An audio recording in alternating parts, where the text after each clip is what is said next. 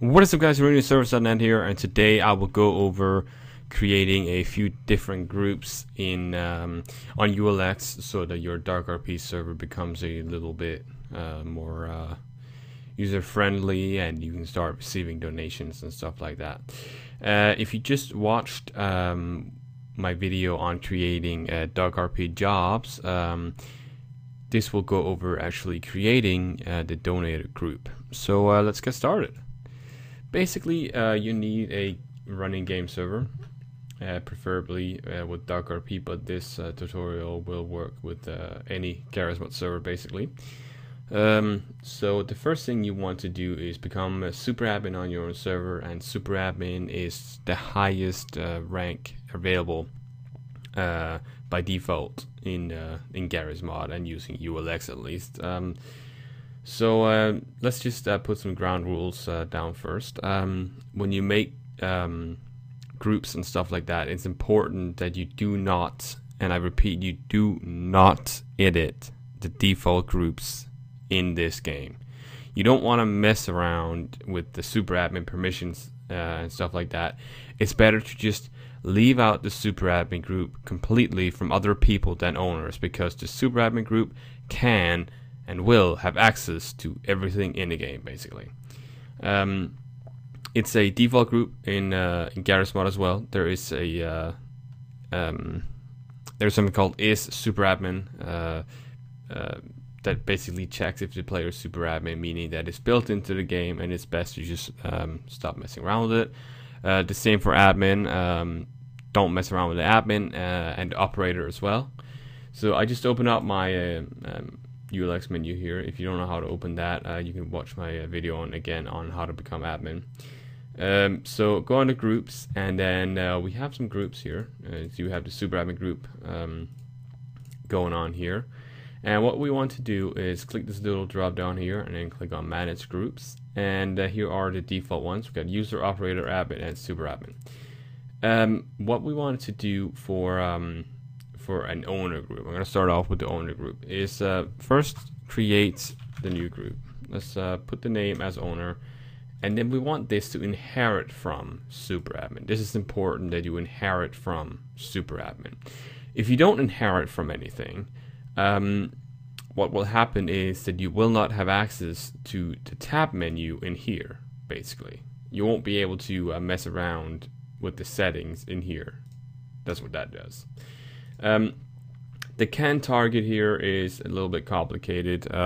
Basically, it means whether or not this rank can fist gun anybody, like if you can pick up players and stuff like that.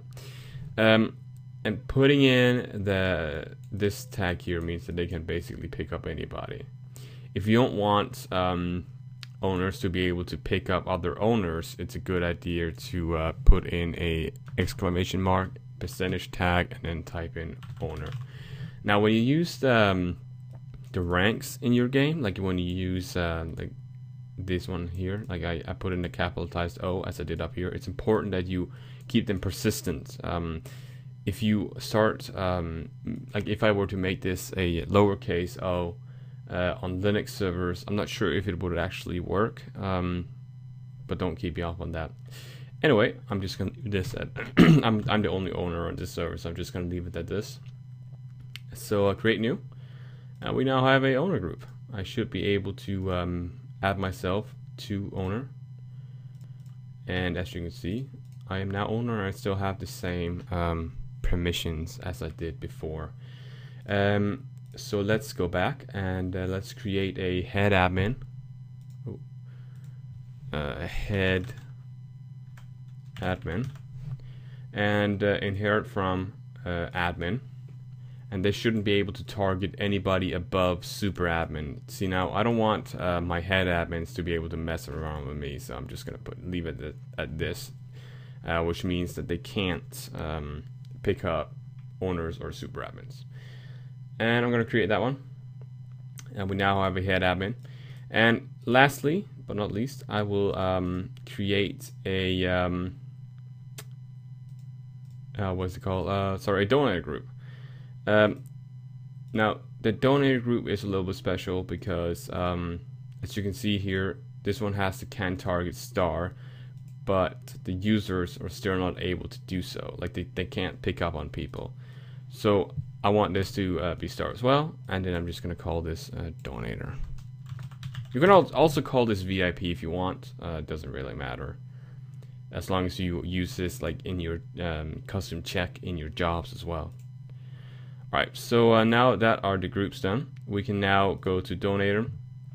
Now say we want to allow the donator specific commands, like we want them to be able to there's some voting commands. Yeah, we want them to be able to start a vote kick and a vote ban command. See, now that seems reasonable. So that if a donator is on, they can like vote ban people. We also want them to have I don't know, the God command. Probably a little bit overpowered, but for the sake of this tutorial, that will be fine.